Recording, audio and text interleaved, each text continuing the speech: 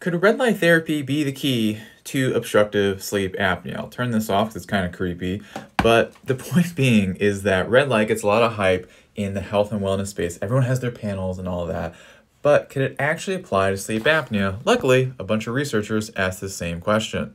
So here's a study, and what they were planning to do, because this is a planned out clinical trial, is effectively use low-level laser therapy, red light therapy, on these different parts of the airway to improve the metabolism and reduce inflammation in them.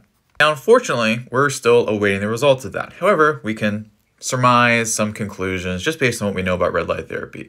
One, what I've realized is that red light therapy close to bed is usually a bad idea. It kind of overexcites your nervous system. Two, if you are able to apply it to your oral cavity, it could reduce inflammation and improve breathing, but again, that's just speculative. Follow for more sleep apnea insights, and then get the free guide at apneareset.com.